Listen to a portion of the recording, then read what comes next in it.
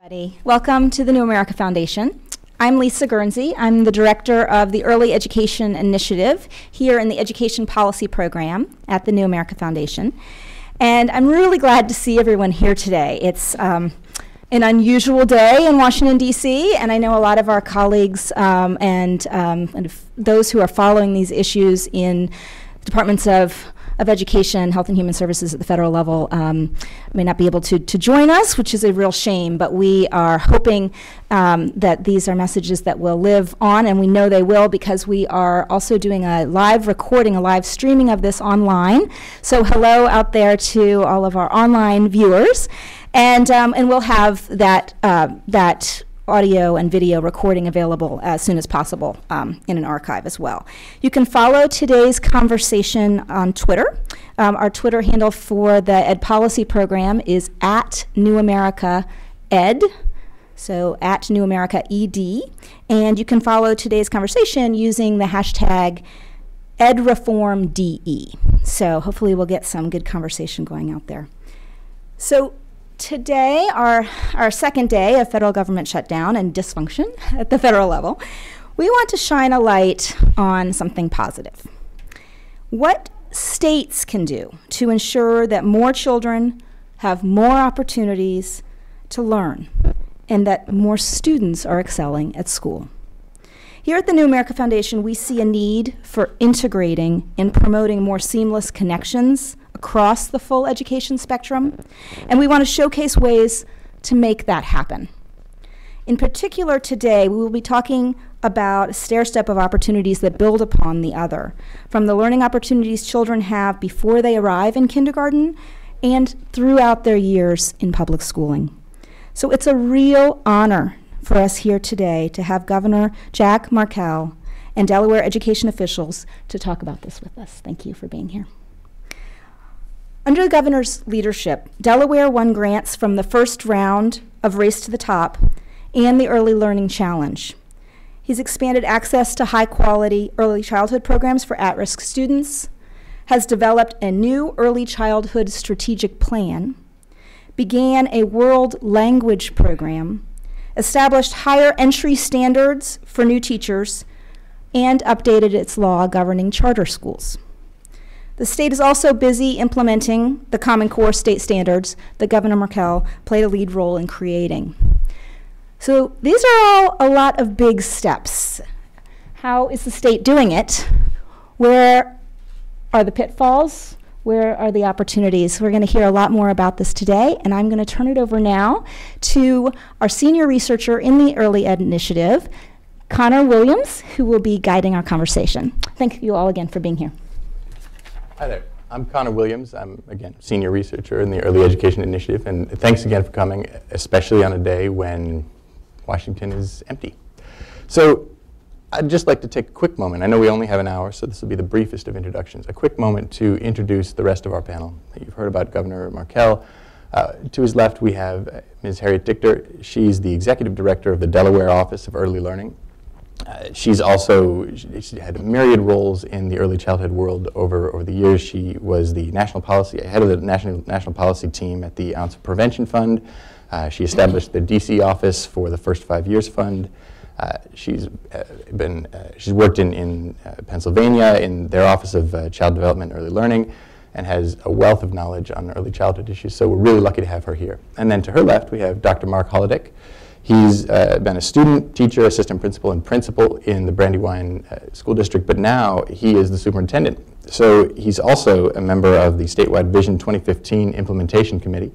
And we're looking to all three of the members of the panel today to talk not just about vision, not just to talk about what we'd like to do with education, but how we're actually going to take ourselves from point A, where we are now, to point B, to implementing that great vision. So, thanks very much for coming. It's great to have all of you here. The first thing I just have to get on the table is I'd love, Governor Markell, if you could tell us, there's so much going on in Delaware right now. We've had 2 Race to the Top victories there in Delaware. We've had increased investment in early childhood education. You have a new early childhood strategic plan. You have increased college access plans. There's so many things going. Tell me about what's happening in Delaware education today. Well, there's a lot. And first of all, I want to thank New America Foundation for hosting us, and it's great to be here with Harriet, who has a national reputation, very much deserved in terms of the early childhood space, as well as with Mark Holodick, who is just a tremendous superintendent of Brandywine School District. So the way that we think about it is really starting from 6 weeks, thanks to some great work going on, really exciting work around early childhood, which we'll talk about in a second, through K-12. Everything from the implementation of Common Core.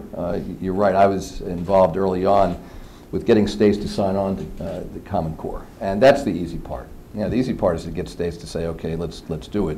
The much more difficult and incredibly important part is the implementation. And unless you figure out how to infuse these standards into every classroom, make sure the teachers get the proper training, get the proper materials, it doesn't really matter if the state has signed on. And we're making really good progress. We just hosted some back-to-school nights in a few districts across the state where we invited community leaders to come in and see what the Common Core implementation is all about. So from the issue of the higher standards to linking to really focusing on data-driven instruction, that's not rhetoric. I mean, that's the real thing, and I think we really know by kid, by student, by teacher, by school, by district, how we're doing, and it's really informing how instruction gets done.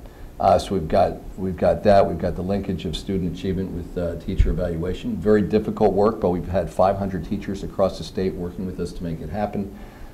So many other things going on in K-12, and then you mentioned briefly at the end the work we're doing around access, and we just announced a very exciting partnership a couple weeks ago with the College Board, focusing on high-performing, low-income kids who could absolutely be, we know based on their PSATs and their SATs that they could be successful in college, but a lot of them are not applying. And we've got a very systematic effort that we've just launched with College Board to identify these kids and to go after these kids and make sure that they know they could be successful, and we've got lots of volunteers working with them on college applications, working with their families on financial aid forms and the like. So there's we could, believe me, we'll take up the full hour and plenty more, but why don't I stop there because you've got some phenomenal other panelists here. Well, sure. And so, Ms. Dichter and Dr. Holodick, would you tell me, you're involved in this work. You guys have been helping with the rollout of lots of different initiatives. Tell me about your role in what's happening in Delaware now. Please, Harry. Okay, I'll get us started. So I think, as the governor said, there's a great recognition in Delaware that learning begins very early, really from birth on for our kids. And so as we've been looking at the early childhood work, we've really bucketed into 4 big areas because the view is comprehensive. And so the first of those big areas is really around health, and our focus points for that are around developmental screening and also around early childhood mental health. Those are big, very significant areas of improvement, and those allow us to cross over from the early learning programs into those really important partnerships with the healthcare community. Our second big bucket, and one we can spend more time on, really is the assurance of quality in our early education programs.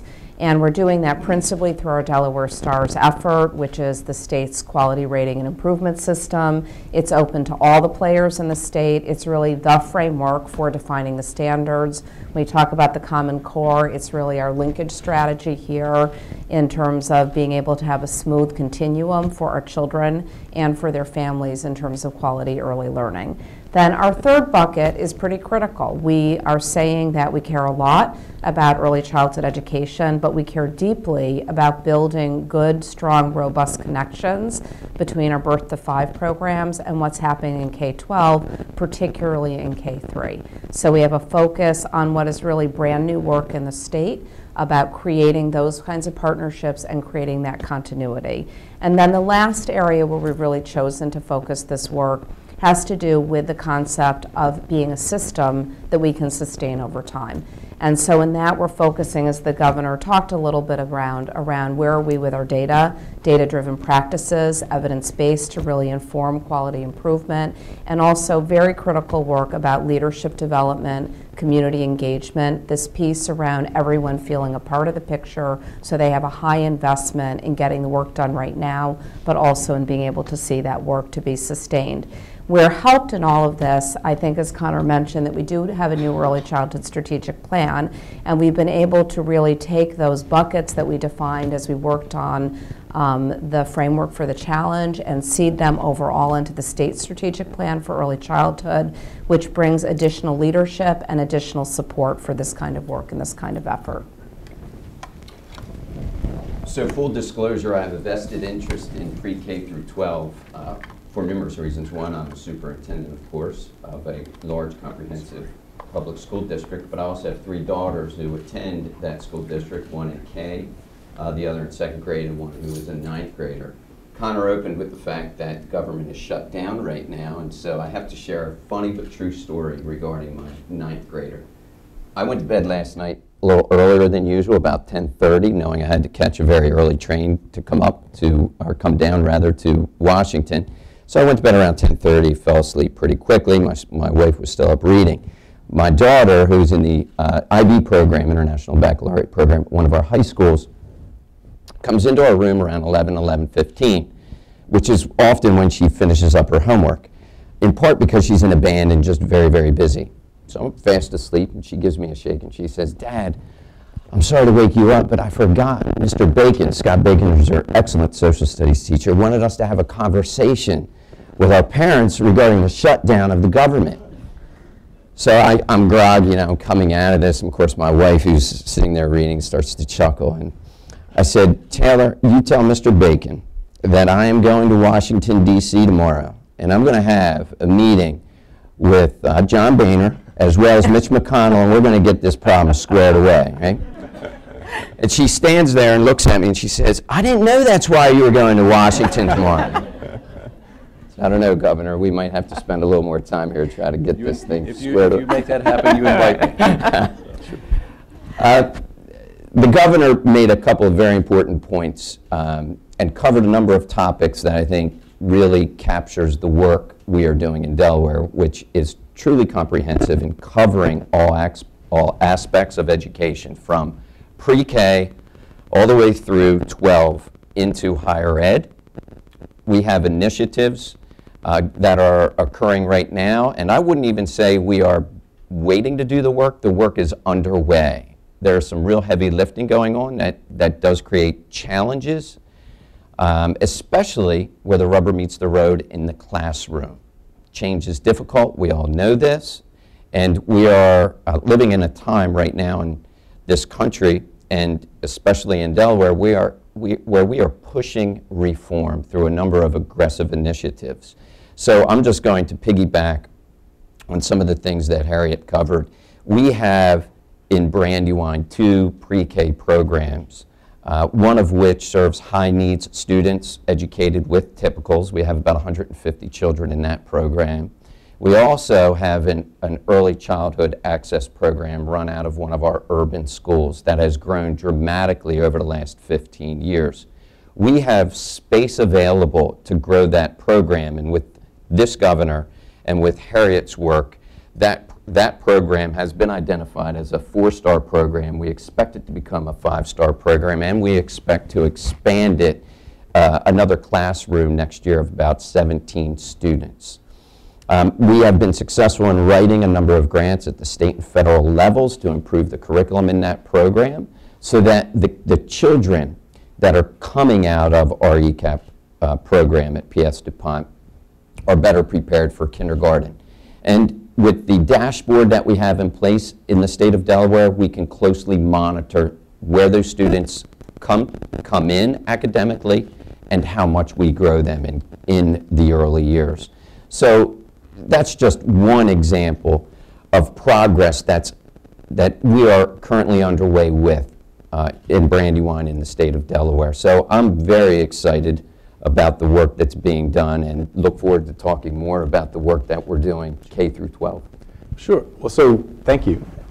I think it'd be disingenuous if I didn't ask you, Governor Markell, just to it's speculative, but to ask you what the shutdown could mean for all of this. All of this great work going on in Delaware, do you have any sense for how it might influence how you're serving Delaware kids? Well, I mean, most of this work, a lot of this work gets funded in sort of the prior year budget. That being said, we've got a a week's worth of money for things like the LIHEAP program. And, so this time of year with the weather being what it is, that's all right. But we've got a week's worth of money for TANF. We've got a month's worth of money for food stamps through the WIC program. We've got a week's worth of money for some child care, for some protective services for kids. And each of these programs in our state, over 900,000 people, you're talking between 10 and 20,000 people who are affected. And so, you multiply that across the country. We're slightly bigger than a typical congressional district. So there's a very significant impact on the lives of so many of these kids. At this point, a lot of it is not impacting what's going on in the classroom directly, but it's affecting their lives outside of the classroom, which very much has an impact on what's going on in the classroom. So, it's of significant concern, and we're hopeful that people here in Washington who, for whom maybe this is more about politics, understand that when you're talking about literally millions of people across the country, between 10 and 20,000 for each of those programs in Delaware, this is impacting people who really don't care a lot about Democrat and Republican. They really don't care that much about politics. All they want to do is make sure that their kids are fed, they have a place to sleep, and they can go to school as best they can and learn. So it's of significant concern to us for sure. But as you can tell, we've got a lot of stuff that we're doing, and we're just going to keep driving forward. Well, the good news is Dr. Holodick's going to solve it today. So That's we right. should be all set. That's right. Let me get right to the meat of some of the things we talk about here often. And I'm going to ask you a question that it's unfair insofar as that I'm not sure anyone here knows the answer. In fact, I'm quite sure that no one here knows the answer.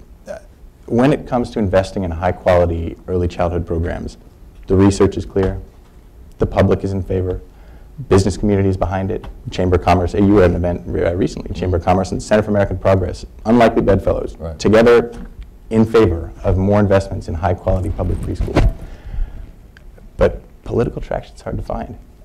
How were you convinced, first of all? And then how do we convince other people? Well, so first of all, the research is unbelievably clear. There's lots of it. Some of the most compelling research that I've seen was out of the Federal Reserve Bank in Minneapolis. Probably not the most likely place that people would first think of about research about early childhood education, but the research shows that the most effective economic development investment that a state can make is in early childhood education. So maybe if people don't think a lot about early childhood, but they care a lot about jobs, and you say, well, the most effective thing that any state can do is invest in early childhood. So that was the why, in terms of the logical part. And then of course there's the emotional piece, which is if you've ever met a 5-year-old kid who's already a year or two behind their peers, or who already has a deficit in their vocabulary of thousands of words, it's a tragedy every single time. And so since our focus is to try to do everything we can so that these children, when they get to kindergarten, are ready to learn, we've got to address that. So that's that's the why. The how, and I think Harriet did a great job of laying some of it out. But let me, if I could, just take it one level of detail deeper, because I think it's really important. And she talked about our foundation in the STARS rating system. And what this is, it's really not that complicated, but it's a rubric that early childhood centers can use. It has to do with there are a bunch of different criteria that inform how many stars you get. Your quality of staff, the quality of materials, the curriculum you use, a whole bunch of different things. It's very clear. And so what we've done, and this is really the progress we've made over the last few years, is we've changed the way that providers get reimbursed for low-income kids. And so specifically, we've said if a center has 3 stars, they're going to be reimbursed at 80% of the market rate. If they have 4 stars, they're going to get reimbursed at 90%, and 5 stars are going to get reimbursed at 100%. We did also increase the reimbursement across the board because the reimbursement was really quite low. But what this does, so for the first time, a high-quality center has a financial incentive to accept low-income kids. Previously, they really didn't, because the kids were not, whatever the reimbursement was from the state, it was not sufficient to reimburse the center for their cost of providing the service. So now you've got a situation where the best centers, the 5-star centers, it makes perfectly good sense for them to accept low-income kids. And similarly, you've got a situation where the average centers, the mediocre centers, have an incentive to invest in quality because they know they're going to get a higher reimbursement rate when they get more stars. So you talk about, the only way that any of this makes sense is if you build it to be sustainable. And the way to think about the way to build something that's sustainable is you've got to look at it from the financial perspective of the folks who are operating these centers. And just in 3 years, the net effect of this is if you think about the kids in Delaware who are enrolled in the low-income kids who are enrolled in early childhood center, we've increased from 1 out of 20 to 1 out of 3 those kids who are enrolled in a quality-rated center. And that's just in 3 years. And so that number is going to continue to increase, and the bottom line of what that means is more kids are going to be arriving into the K-12 system ready to learn. And we think that's been a really important area of focus and improvement for us. Sure. Harriet, I wonder if you'd speak to as well. What's your strategy when you're trying to convince someone that it's important to do this? It's important to invest in early childhood.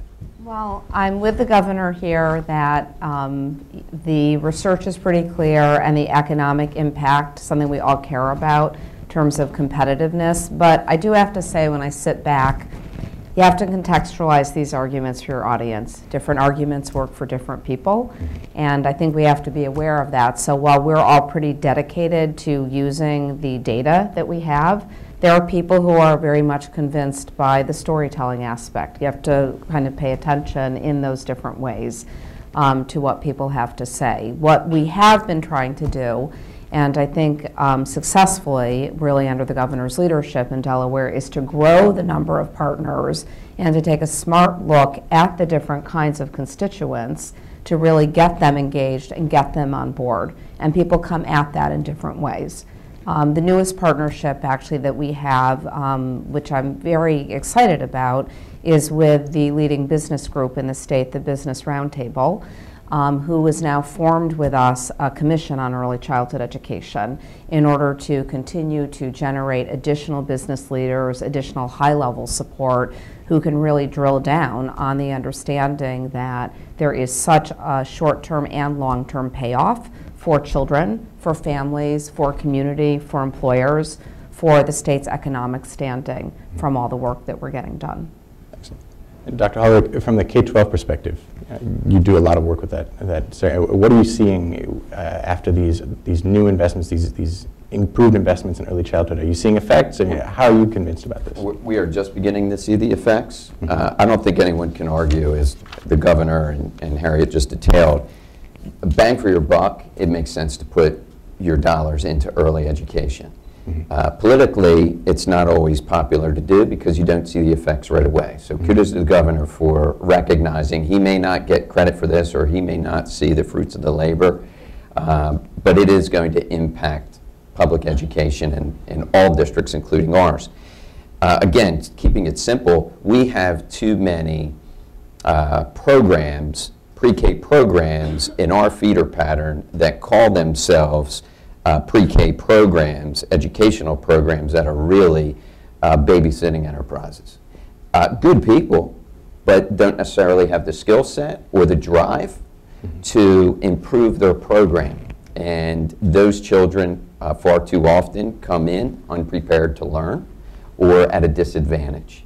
And so the work with those children is incredibly challenging. I would encourage anyone who's really interested in understanding how complex the problem is and how difficult it is to move a child in kindergarten and first grade who has a very low reading level, go work with some of those children one-on-one. We have a large mentoring program in our district. I mentor a child. My wife mentors a child. It's our favorite conversation at the dinner table with our kids to talk about how difficult the work is to catch children up. Because I think even though our children are on reading level, they need to understand that they have an advantage that others don't. Right? So it is very difficult, but if we can improve these pre-K programs, get more children into programs such as ECAP, who are now, through the Starsburg program, being incentivized to get stronger in terms of their curriculum and where kids are actually ending up before entering kindergarten, we are in a much, much better place. So let me make this even more tangible then. The President's pre-K plan has been floating around as something that's going to drop soon for a while now, ever since he mentioned it in the State of the Union. What I'd love to know is how this changes the game, how it could change the game at least for each of you.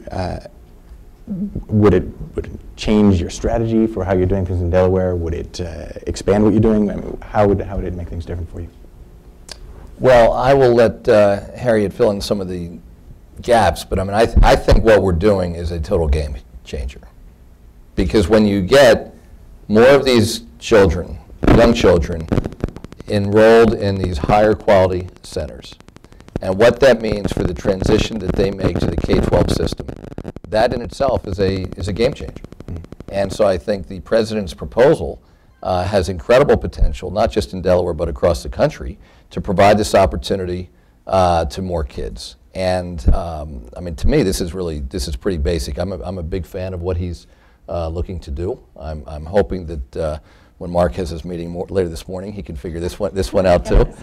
And so I think it's got unbelievable potential. One of the things that we've not talked about is the work we're doing in Delaware that Harriet and Mark both know about, with our early learner survey, where, well, why don't I go ahead and let you talk about it? Because I think it's basically really trying to facilitate this transition from these early childhood centers to the K-12 system by doing.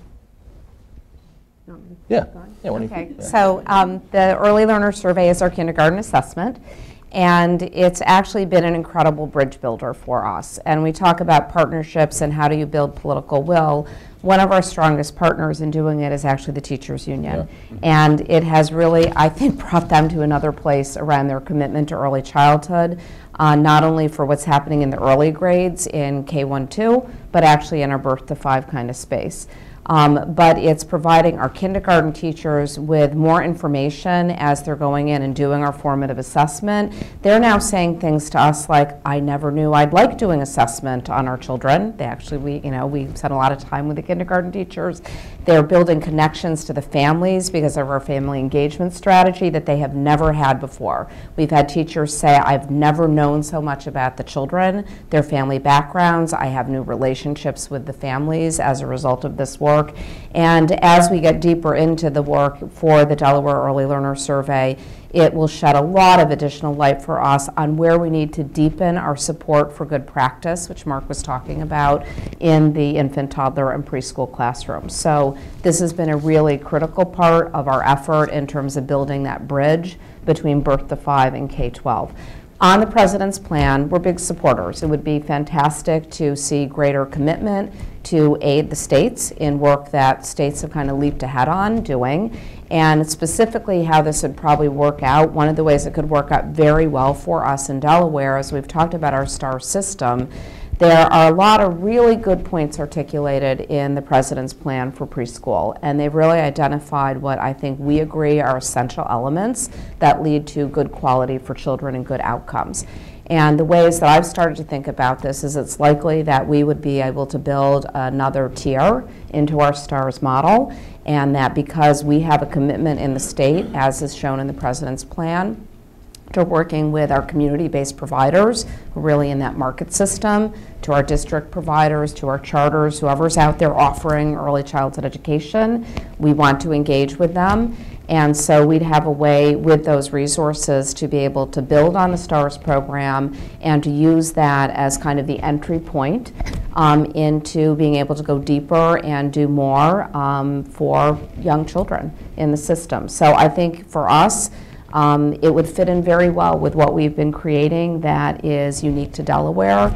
And I think that that's probably true for most states. States would be able to take that framework and sort of look at where they are now and where that would be able to help take them to the next level in terms of improving outcomes for children and really being able to engage all the kinds of leaders and players who need to be at the table for young kids. And I do think it's really important that states have some kind of platform or foundation to build on. And I think the President, to his credit, has been very clear. If you think this is just about throwing more money in, that's not going to be good enough. And so we like the foundation in Delaware we have with our STAR system. It's clear, it's transparent, it's tied to, if you meet these measurements, the likelihood of childhood growth is, children are more likely to make progress. So it's a really, I think it's very, very important that states have that kind of foundation. Sure. This is something we've been trying to stress here at New America, that this is not National Head Start, this is not a national program, it's a federal-state partnership to help states increase their capacity to offer high-quality preschool. So that's fantastic. I wonder if I can ask you guys to speak a bit about challenges involved in implementing the Common Core and how you're trying to make sure that's aligned with your early childhood investments. Sure. So in the state of Delaware, the Department of Ed has offered districts the opportunity to work collaboratively with them in the development of Common Core lesson plans and getting teachers trained, and Brandywine is part of that initiative and collaborative effort. It's going well for us, and it is, like any other major curriculum adoption, challenging to say the least, because we have, as mentioned earlier in the discussion, there are a lot of things happening nationally and especially in Delaware, and so this is yet another endeavor that the teachers and the leaders of schools are taking on. So it's paramount that we communicate clearly and effectively from the top down, and ensure that teachers at the classroom level understand exactly the direction we are heading with the adoption of the Common Core, how the PD that we are providing them supports their work directly, make sure they understand the timeline of this work and how it ties directly into Smarter Balance, the assessment that we're going to be moving to here next year. So it's a heavy lift, no question, and as I said, it provides its challenges, but all in all, I think in our district it's going very well. There's another piece, and I agree with everything that Mark said. The other piece is it's not just about making sure that the communication is very, very strong with the teachers, but it's also with the rest of the community, you know, because there's just been so much out there about Common Core. And so whether it's the work, for example, that our PTA has done in Delaware to take the message out to parents. I mentioned we've had several back-to-school nights recently. Community leaders came in and they sat through lesson plans given by real teachers, Common Core lesson plans, because we wanted to make this real. We wanted to take this out of the realm of politics and out of you know, all the, you know, some of the misinformation that's been out there. But let's let real people see and listen to teachers walk through real lesson plans that they teach to their elementary, middle, and high school students. And I think when you do that, it becomes so much more real. We've got a much better chance of having the public understand what it's all about. Sure. Anything to add? Sure. I guess you want me to talk a little bit about the relationship of Common Core to the early ed work. So I have to look at my notes because we have a lot going on. Mm-hmm. So let me start by saying that we're actually now part of a 9-state consortium. That we are going to have another opportunity to take a fresh look not only at our early childhood standards and their link up to the Common Core, but also our early childhood assessments and our resources again to take one more look to make sure that we have good alignment. So that's pretty important here because we talked about it's the same children. Our philosophy is really let's start as young as parents basically are expressing their desire to have their kids in an early childhood program, but let's make sure that that program is going to do well by children from the get-go and do well in terms of the K-12 system as well. Additionally, another piece that we're doing that is a complement to the Common Core is we are going to now be working on building out approaches to learning and social emotional into our K-1-2 standards. This is really important as an additional source of support, and we think is an additional source of achievement really when we get to what do we mean by the Common Core. So that work is just going to get started this fall, and we will have teachers doing that work with us. We'll have principals, superintendents, and members from the early childhood community. Very enthusiastic response. All communities when we said let's tackle this because this is part of really making the system coherent for us. In our Delaware STARS program, as part of our work to really make this stuff happen at a more concrete level, we're taking the kindergarten assessment instrument that we're using, and there are infant, toddler, and preschool measurements associated with it. And so we are offering, with all resources paid for now, to the STARS programs initially in pilot about doing child assessment with all the right supports that they need. And by the beginning of 2014, that will be available to everyone in the state. And since we will be paying for it and we've been out there talking to our early childhood leaders, we already know how interested the early childhood leaders are. A really robust, appropriate approach to assessment, formative assessment, developmentally appropriate across all the domains in their classrooms. And I think this is going to be a great linkage. And this piece that the governor talked about making this very concrete. We're in the process of forming a new partnership I'm very excited about this, to take a fresh look at teacher cert in terms of our preschool through grade 2 certification. That's an area where I think we need to introduce a little more rigor that will link us back better to the Common Core, as well as make sure that people are well focused on the instruments and the preparation we need for our Delaware teachers, whether they're going to be working in a K-12 setting or whether they're going to be working in a birth to 5 setting. In addition, let me note that our kindergarten assessment is already fully aligned. We talked a little bit about that and some of the excitement about that, and that I've said with this link the governor said to our families, pretty critical. If our families aren't with us, we'll fail. Okay, it's our teachers and our families together with the children who are going to be able to pull all of this off.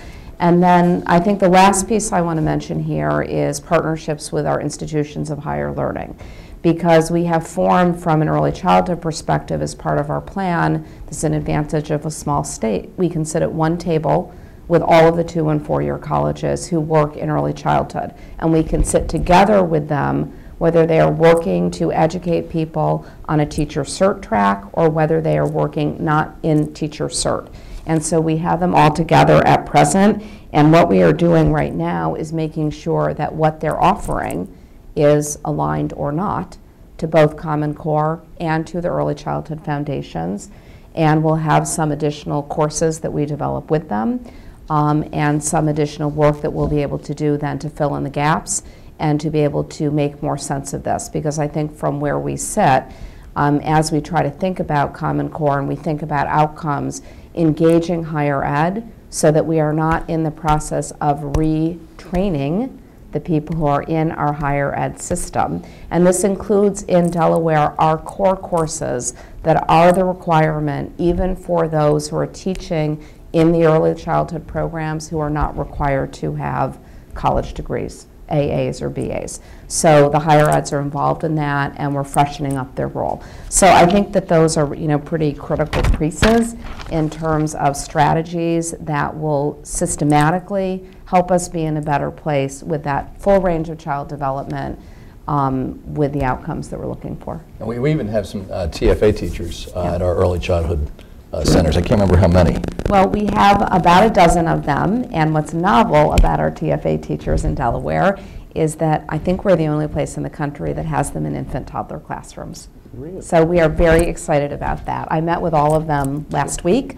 So this is, again, an advantage of a small place. We sat around the table one evening with some of my staff and the teachers to kind of hear how it was going, and to be talking with those infant-toddler teachers was great.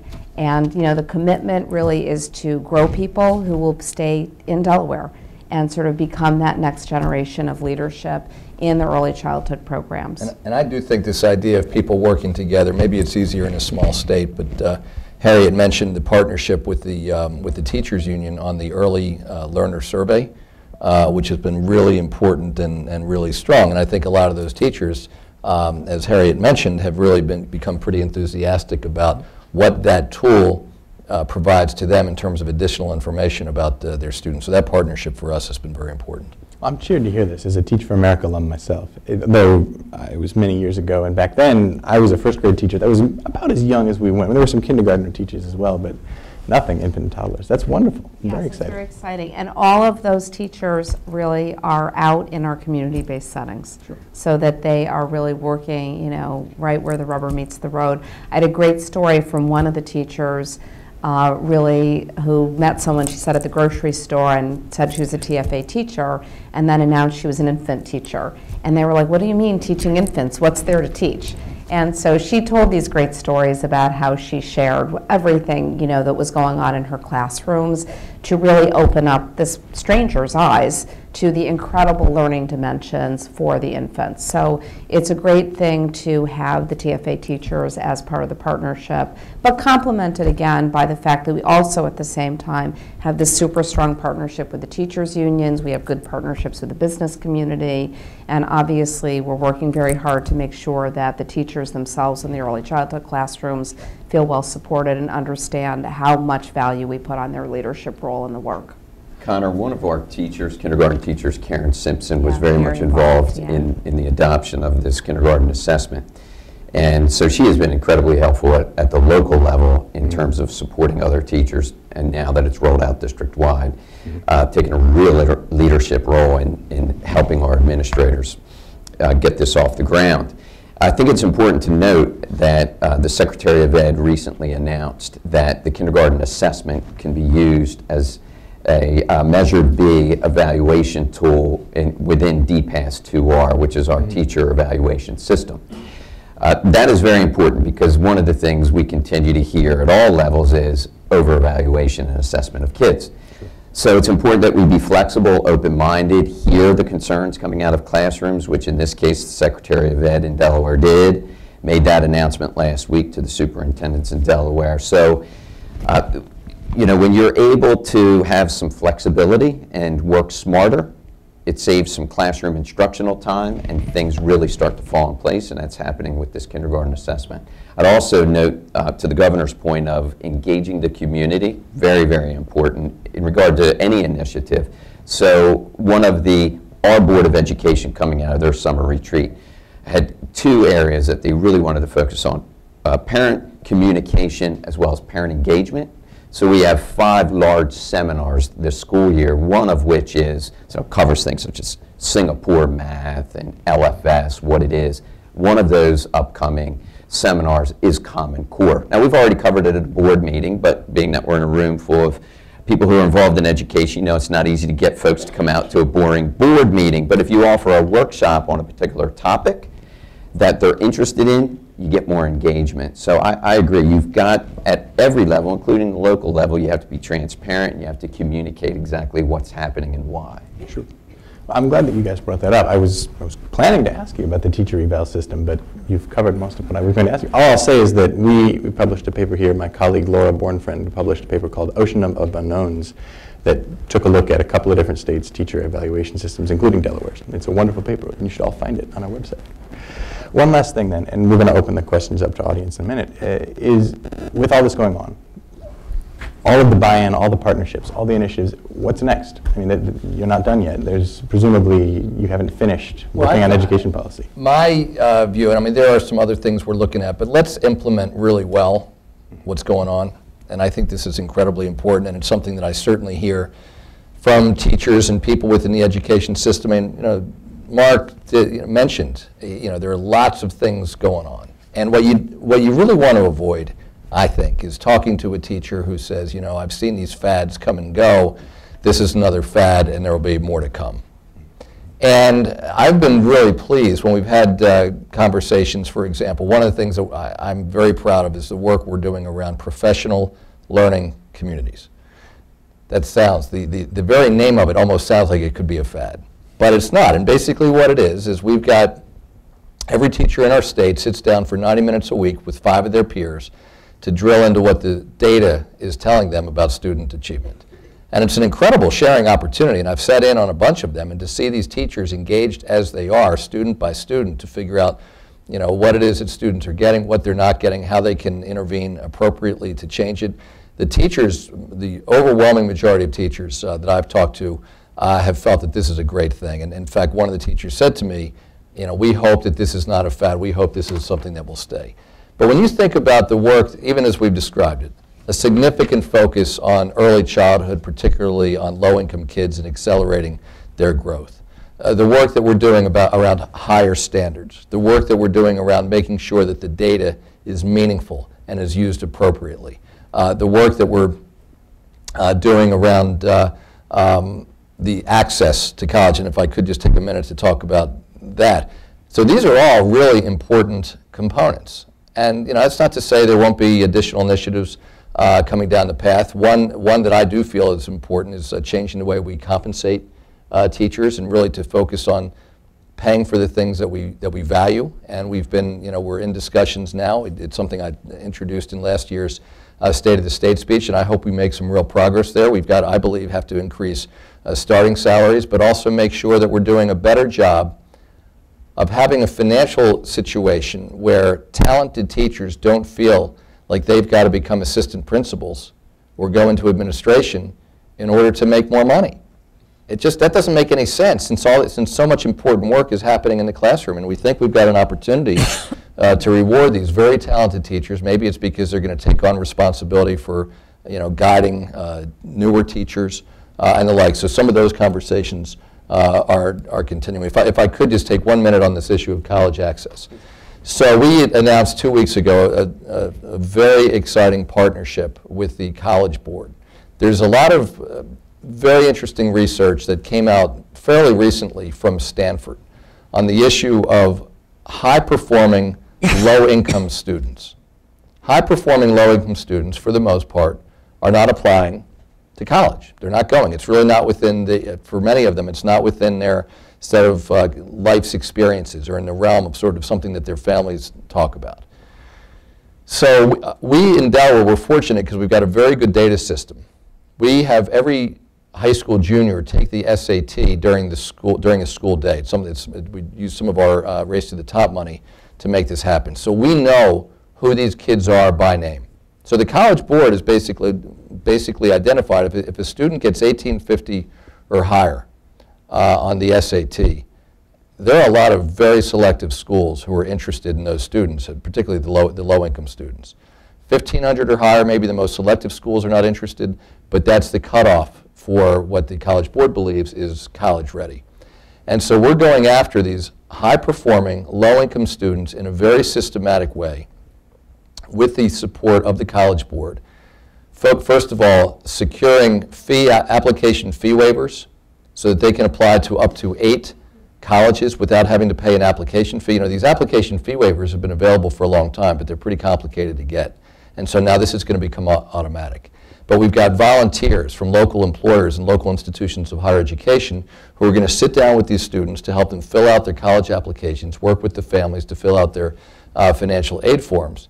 And if we can get a few hundred more, and we're a small state, a few hundred more high-performing, low-income Delaware students who will succeed in college if they go, and if we get a few hundred of them to actually go, and we provide the necessary supports, I mean, what an unbelievable change in their life. And frankly, you change a few hundred lives like that, you change a community. And that's really what it's all about. So that was a long answer to your question. So I think in terms of new stuff, I am focused on the teacher comp. But I think we've got a lot of the right pieces in place, but we've got to implement well. And that's, of course, always the hardest part. Well, with that in mind, we've got about just short of 10 minutes left for audience questions. So I'm going to open it up in a moment. There's a microphone in the back, so raise your hand if you have a question. But one prelude, I will be urging you, each of you, to keep your comment, question, time on the mic 60 seconds or less, preferably 30 seconds or less, and I will start interrupting and being very rude, and I will just be pushy, and I will do whatever it takes to get a question so we can get feedback, because there's lots of people who want to jump in. So, ma'am, here in the front. Thank you. Good morning. My name is Akua Kuyate. I'm with Wolf Trap Institute for Early Learning Through the Arts, Wolf Trap Foundation for the Performing Arts. Recognizing the value of the arts in high-quality learning, are your efforts in the state of Delaware to include arts organizations at all levels, including the Delaware Star rating system, as well as your enhancing of your early childhood standards, and your assessments and your approaches to learning, as well as your professional development for teachers, particularly since early childhood teachers have to teach across the curriculum, and also Common Core is an integrated form of instruction? Great question, and not just because my wife has an op-ed in today's local paper about the value of the arts to society generally. Harry, do you want to take a crack at that? Yeah, I mean, the answer is yes, okay, because we've said we take a comprehensive point of view around all aspects of our kids' development and have a great appreciation for the arts as part of this bundle. We're actually in the middle of now, when we talk about going deeper and next steps, implementing well. One of the pieces we're redoing is the professional development system for early childhood. It was a little not balanced. and maybe not providing enough depth for our teachers, but this is an area as we go through a redo that we'll be including. But we celebrate, with you, and really want to be about all of that, and have tried to be inclusive as we've been building out the standards, the participation, the professional development, all the different aspects of the work. Yeah, I mentioned earlier that in Brandywine, we earned a grant last year going into this school year to adopt what's called the creative curriculum in that early access program. And a major component to that curriculum is, in fact, the arts. So it is happening, and I think there is a concentration on the arts in Delaware. And during this time of reform, it's easy to take your eye off that. And so it's incumbent upon us to make sure that doesn't occur. Thank you. All right. Right there, please. Hi, my name is Evelyn Boyd Simmons, and I'm a parent here in Washington, D.C. I have 2 kids in the local system, and I'm actually trained as a partnership broker. I have spent time in the telecommunications industry, so I recognize a lot of this business strategic, truly strategic approach from beginning to end. And I'm really interested in the parent engagement strategy. Who developed it? How was it developed? And it sounds as if you front-loaded it in the planning for the comprehensive strategy. And I've heard snippets of how it's executed, but I'm really curious about how it was integrated into the architecture of what you decided you needed to do in Delaware.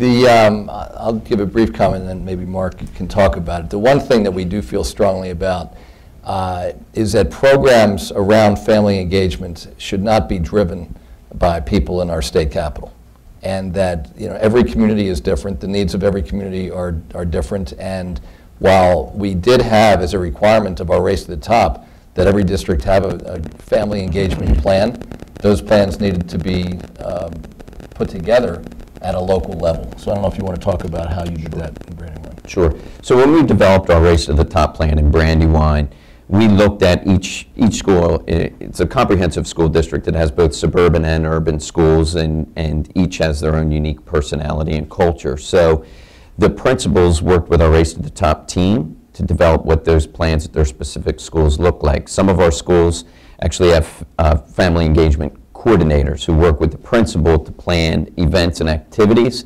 that support the school. An example might be at one of our schools, Harlan Elementary, which is an urban school. The principal has meetings, dinner meetings with families, and talks. There's actually an agenda of topics all focusing around academic achievement that she talks with families about. And of course, that's more individualized. We also have large-scale programs. And we actually started with what is currently happening in the way of parent engagement that's working. How can we keep that going, share best practices in some of our other schools, and actually grow it? And then what else can we implement? If there's one thing that Race to the Top has done in this, I gotta keep calling it the era of reform that we're living in here over the last, let's say, 4 to 6 years, it has really driven collaboration amongst schools in our own district, but also across districts. So one thing I would allude to is this partnership that has been formed amongst 4 districts in Delaware. We call it the Brink Consortium. It's from the northern end of Delaware, where the most northern school district in the state, all the way down to the most southern district being Indian River, and 2 other districts, Newcastle County, Votech, and Colonial, working very hard to get blended learning and personalized learning off the ground in our districts. And working pretty closely, actually, with the Department of Education. So I know I moved away a bit there from parent engagement, but I think when you create a climate in both the district and across the state of collaboration, we're starting to share best practices at the state level when we meet as superintendents. Sometimes we meet alone, sometimes we bring in part of our team, and we actually work around PLCs, so that we have the opportunity to see what's working in other districts and make the decision whether or not we can implement some of those initiatives or programs locally. Other questions? Let's do in the back and then in the front right here. I'm sorry, just right here. And then there's a question right in front of her as well. Hi, I'm Lori Morris. I run a local foundation focused on early care and education. Two questions. One, in the funding you referred to on reimbursement as people move forward in the STARS system, is that based only on, is that based on the center at any age, or does it follow the age of the child? In Virginia, we only fund 4-year-olds, for example. Second question is, in the intro you mentioned the World Languages Program, and I wondered if you might take just a second or two to tell us what that is. Why don't I let Harriet deal with the first question, and I'll deal with the second. Sure. It's all ages of children, infants, toddlers, preschoolers, and school age as well. We said comprehensive, we meant comprehensive. The data is pretty crystal clear. Children learn from birth. We want the best outcomes. We want really high quality infant toddler programs along with really high quality 3- and 4-year-old programs. On the world language piece, this is really, again, about, for me, sort of economic development. We've just got to recognize that the world we live in, the world our kids are going to graduate into, is so fundamentally different than anything we ever had before in terms of how we have so many employers in this country now that are based overseas. We have so many opportunities to promote exports. We've got so many people who may want to spend part of their careers overseas. So I think we do our kids an unbelievable disservice when we lead them to believe that they can be successful speaking only English. And so we started last year with 3 schools. This year we've got 10. We've got 1,000 kindergartners and first graders this year who are learning science, social studies, and math in either Chinese or Spanish. And we're going to have 10,000 within 10 years. So this year we've got 10 schools. Next year I think 15. The year after that we'll have 20. And by the 4th grade the kids will be proficient. By the 9th grade they'll be taking the AP test. And in terms of something that we believe can set us apart when we're talking to global business interests, we want to be able to say we get it. And you shouldn't have to do business in English wherever you go around the world. You should be able to do some business in the language of the people that you're visiting. And there's been plenty of pushback about this, but in terms of, I think one of the most important things that for any governor is to have and really anybody in public office, is to have a perspective about how the world around us is changing and what we ought to do in the face of those changes. And to me, the fact that we are so globally tied together, and this is again real, and people may not want it to be real, but it's that real. And so one of the things that we've got to do for our kids, I believe, is give them more opportunities. And so to see, I went into the schools at the beginning of last year, and then I went into the schools in April or May, and all kindergartners. I've been speaking Spanish for a long time. I lived in Chile when I was in my early 20s, and I had a little 5-year-old kid who his language at home is English. And by April of last year, he was rolling his R's better than I ever will. And you see that they've got the accent, they're learning the vocabulary, they're learning the grammar, they're learning the culture. And we've so far recruited our teachers from China and Spain. And we're hopeful that over a period of time, we'll be able to grow more of our own. But we think it's a really exciting opportunity to invite people to come see it, because it's amazing to see it in action. Vale, pues nos queda muy poco tiempo. I'm just say we have very little time left. One last question right here in the front, and then we're going to have to break. Hi, my name is Carlise King with the Early Childhood Data Collaborative. You had mentioned several times, thank you all of your speakers, it's great to hear about the wonderful work going on in Delaware, about really focusing on data-driven decision making. And I think what we know is a lot of states have struggled, particularly in the early childhood realm, in building data systems that really provide policymakers with the information that they need. I'm just interested to hear more in Delaware how you've been able to tackle this issue. So Carlise, you know that actually we have done a fantastic job on the K-12 side. We're really at the beginning of the data systems in the early childhood world. We do have the early childhood work spread out over several agencies. They've each built their own data systems. So our effort now, which we're currently in the middle of working on, is we're getting a lot of data out of the systems. It's awkward and it's difficult, but we're using it. We have a big dashboard. We really need to drive information back out to people, so we have numerous workarounds to be able to do that. But the next phase in the early childhood piece is really to pull all the data sets together and to go deeper in them so that any one singular effort or initiative has really been linked up to its companion initiatives so that we're able to get the level of data back out to everyone in the field who really needs that. So we have a lot to pull on from what's happened in K-12 in the state on the data systems, and we have some additional ways to go in terms of getting to the level that I know people will be able to benefit from. So, and I think in this way, in the early childhood space, we're more like the other states than distinguished from them. But we, again, are in the middle of really pulling everything we can out of the data systems, trying to get as much fed back to people as is possible, and then looking deeply to get to the next level so we can build the rest of the warehouses, deal with the rest of the student identification issues and the numerous kind of technical problems that have to be addressed.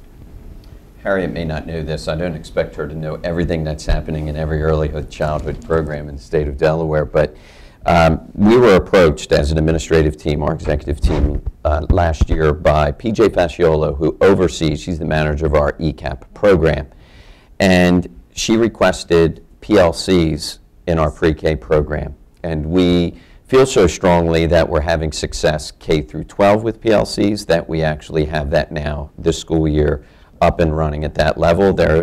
You'll have to forgive me, I'm not real familiar with the early assessment that's being used in our pre-K program, but it's given 3 times a year to take a look at growth and progress. And so certainly they're beginning to do data digs. It's in the infancy stages, but that work's happening, and it kind of goes back to what I was talking about earlier, this sharing of best practices and implementing things that work, and best yet, having someone who is actually in the program coming to the district office staff saying, you know what, I think this could really have a positive impact on staff planning and ultimately student achievement, what those children are learning. Well, great. I'm afraid we're out of time. But thank you for all the great questions, and thanks to our panel. And one last thing before I'll ask you to thank them with me is we're going to be having an event on October 16th that's going to get into more detail on new research on high-quality preschool programs, pre-K programs here in the United States. So keep an eye out for an announcement on that. And now I hope you'll join me in thanking our panel. Thanks for coming. Nice job, Mary. That was fun. Yeah, good turn. Mark, thank you.